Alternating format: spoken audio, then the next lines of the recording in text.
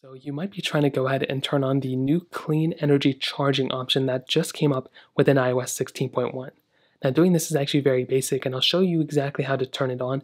It basically allows you to reduce your carbon footprint, which I think is really cool. So if you're into that kind of stuff, you can go and enable it. Now the first thing you want to do is make sure you're on iOS 16.1. So you can do that by going into your settings, clicking on general, clicking on software update right here.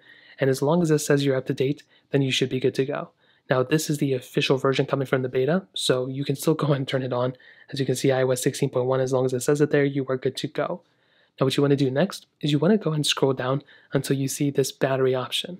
So you want to click on battery, and then what you want to do right here under battery health and charging, you want to go and click on battery health and charging, and this bottom option right here, which says clean energy charging, and this is what you want to go ahead and enable.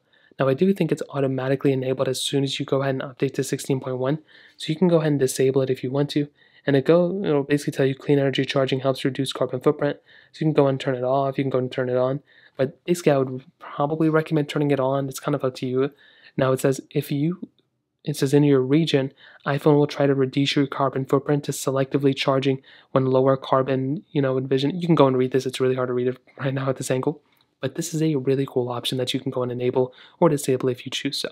So that is pretty much how you do it. If you have any other thoughts or questions, let me know in the comment section below. Hit the like button, that would mean so much, but definitely hit that subscribe button. More importantly than everything else, I love every single one of you guys. Hopefully I'll catch you guys in the next video. Peace out.